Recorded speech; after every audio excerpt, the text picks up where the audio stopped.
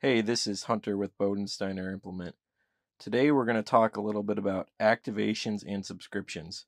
Right now we're looking at a 4600 command center and a tractor, but the process is identical for 4640 universal displays.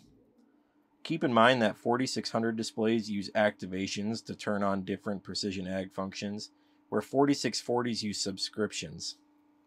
To view this information, hit the menu button, then go to System, and under Software Manager, you will see the activations page.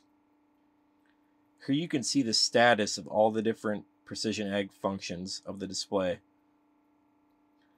There are two delivery methods for receiving activations and subscriptions. One is manually, which you will need to provide your dealer with this challenge code here.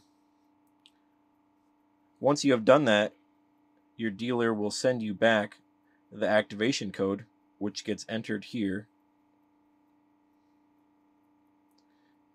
A simpler method is to have them sent to the display online with JD-Link connectivity. The display gets refreshed every time the key is cycled, but you can manually refresh if you are in the field with the tractor running by hitting this Check Now button.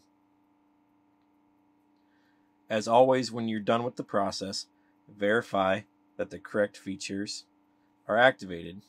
Green is activated, blue is on demo time, and gray means inactive.